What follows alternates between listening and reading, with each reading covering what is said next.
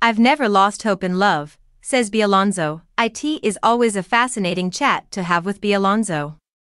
You want to hear more of her narrative because of her genuine and honest tone of voice, humor, and mannerisms.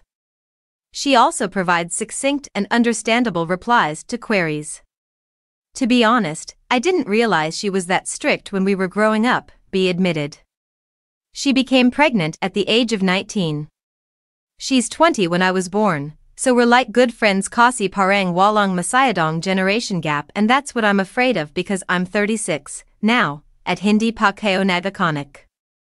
Inisip kayo sana maging singkul ako ni mama when I have kids. Bea learned a lot from her strict mother growing up, so she doesn't see anything wrong with it. Back then, mama was strict, we were given hanger or sinturon. But each time she did it, she was weeping as well.